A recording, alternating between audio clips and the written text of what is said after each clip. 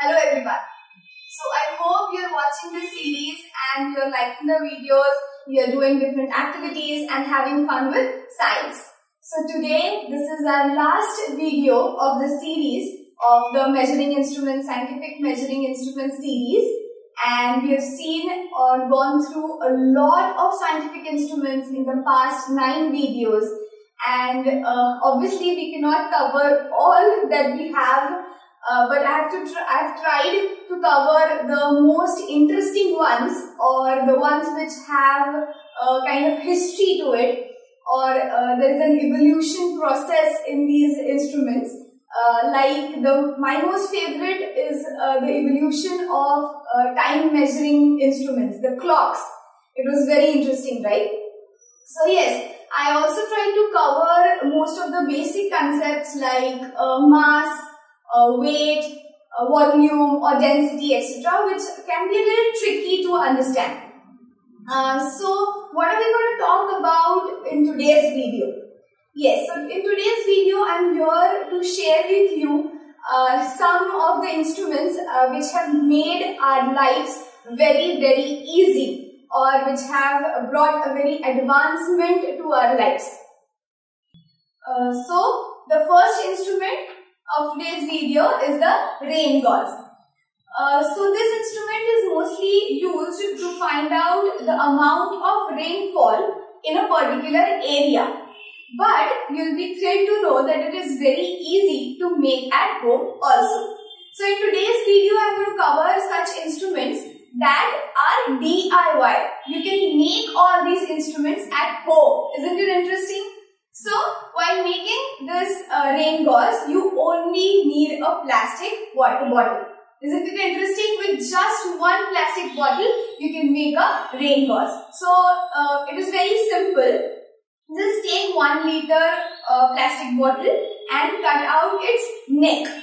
Then invert the neck of the bottle into the remaining water bottle and keep it in such a way that it does not fall, or it does not even shake while it's raining. So you can keep it in your balcony or backyard, and when it starts raining, water is getting collected in the bottle, and after that you can measure the rainfall at your place with a simple ruler. It's interesting, right? So all these instruments you can make at home and try to use them to find out different things at your own place without getting out from your houses. Yes. So the second instrument that we have today is the magnetic needle. You all must have seen this. It is a very common instrument. It tells about different directions like north, south, east, west, and it is also available in a form of an app. You can download it on your smartphones and then use it to find out which is the north and which is the south. But you must be wondering, why do I need this needle? I can just look out of my window, see where the sun is rising, and that becomes my east, and then I figure out which one is the north and south. Yes, but imagine what will happen at night and in the sea. Yes, so this was a very, very useful instrument to the sailors. The ships used to get lost in the sea, and if you have sea all around, you cannot make out where we are exactly, right, at night times. So this was a very, very useful instrument for the sailors. Now how can you make this at home? You just need a bowl of water, a needle, a long needle maybe, a permanent magnet and some foam pieces. So what you want to do is magnetize the needle. So you take the permanent magnet and rub it on the needle for several times till it gets magnetized. How will you know if it is magnetized?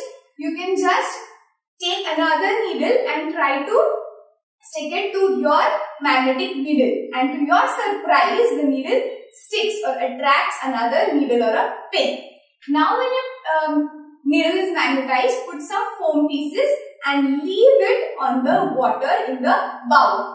You will find that the needle actually changes its direction and it points to the north-south direction.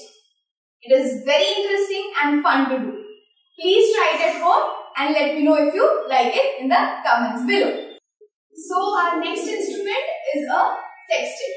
So a sextant is used to measure the angle between two visible objects. It is mostly used to measure the angle between an astronomical object and the horizon. So this instrument is also very easy to make at home. You just need a printout of a protractor or just a protractor, a straw, a thread and a nut. And you can make this at home. We also have seen how to make an astrolabe at home in some previous video. So you must be wondering what is the difference between these two instruments. So the sextant can measure the angle in any plane, but the astrolabe can only do it in a vertical plane. We are not just going to go in such great details, but I also wanted to show this instrument, the sextant, and wanted to tell you that you can also make this at home. Actually, I am not going into much details of how to make this instrument in this short video, but you can find all the instructions and very deep instruction manual on our website, the Toys from Trash website, or www.arvindguptatoys.com. Every single detail of how to make these instruments, how to use them, what to measure, and how to enjoy the science behind that is given on that website. I'll surely put a link below in the description box, and please check it out. So our next instrument in today's video is this gyroscope. So a 3D gyroscope measures the angular velocity and lets us know the orientation. So this instrument is mostly used in airplanes, mostly in the autopilot modes, or in ships in the autopilot modes. And interesting to make this instrument at home too. You just need an old CD and a thread. So you can see in these pictures how this instrument is made, and you can just twist or just give a rotation to that CD and experience the gyroscopic effect. It is very fun to make, trust me. Please make it at home and see if you like it. Tell me in the comments below. So the next instrument that we are going to talk about today is a radiometer. So this radiometer is used to find out the power of electromagnetic radiations. This is mostly used in infrared detectors, ultraviolet detectors. It also can detect visible light. So we can do a very great experiment with this radiometer using just a candle or a laser. Or if you don't have these things, you can just take it out in the sunlight and you can see it starts rotating. It senses these electromagnetic radiations. Please try to do it at home also. It is a very fun activity. So the next instrument that I have for today's video is a barometer. So while knowing the instruments that measure pressure, we have seen different instruments, and this is also one of the instruments, a barometer, which measures atmospheric pressure. So this is an instrument which can show you the power of partial vacuums. You also need just a plastic bottle and cut the plastic bottle as shown in this picture and dip it inside a bowl of water. Take it out and keep it erect. Now you'll wonder why the water in the narrow portion is rising up, and will be amazed to know the power of the partial vacuum. Make sure the lid is very tight and the air is not escaping from your bottle lid.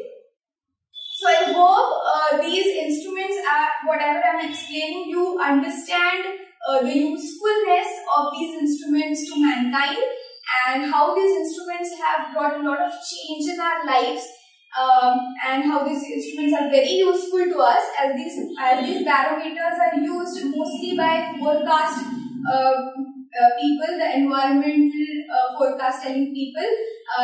These barometers can predict the upcoming kind of storms and the atmospheric pressure if it is changing. And imagine if we know the storm that is the type of storm that is upcoming, our lives would be so much easier. The Nisarga, the Fayan that recently come, all the people, if they knew what is going to happen prior, we can take the rescue measures accordingly. It is so much useful to our mankind. Then there is one more instrument known as the anemometer, which tells about the air direction, the wind flow, and this is the digital version of it. This is also very useful in the weather forecast departments. Then there is the next instrument called as the altimeter. This is a very interesting and fun instrument. This is the digital version of it. This is used mostly by the skydivers to know at which height we are from the ground. So this instrument tells us the altitude, the distance, the height from the ground till where the skydiver is actually diving from. I found it very interesting. Then the next instrument that we have today is the decibel meter. So this instrument is also very useful. It has been recently used. This instrument tells us about the sound that is produced in decibels through sound pressure. So this instrument is recently used in Ganpatis, right? All the police keep on telling you that the dhol pathaks or the big speakers that people use should be less than some specified decibel values.